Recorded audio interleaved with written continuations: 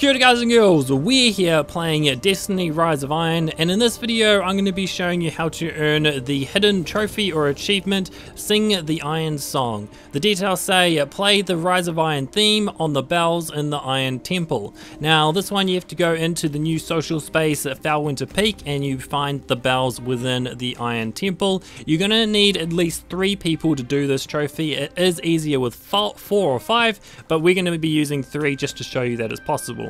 So this is bell number 1 and Shermanator is standing next to that. He is going to be helping us out with this, and now we're just going to head back to the other side of the temple and we're going to find the rest of the bells. So here's a bell number 2 and then bell number 3, and we're just going to go along and number them like this. So bell number 4, and then we've also got Porkchop right there. He's also going to be helping us out with this trophy.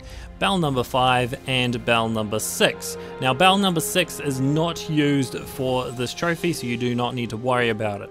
Now because we're doing this as a 3-man team, we need 1 person over at bell number 1, that's going to be Shermanator. We need 1 person at bell 2 and 3, that is going to be me, and then we need 1 person at bell 4 and 5, and that is going to be Porkchop. So now all you need to know is the sequence to ring the bells in. This is the sequence right here. There is something to note that there is a delay between when you activate the bell and when it will actually ring. So what I recommend you do is you have someone reading these out at a constant pace, and then you just go through and ring the bells when they call them out instead of when you hear the last bell. So I'm just going to let you guys listen to this as we do it for real.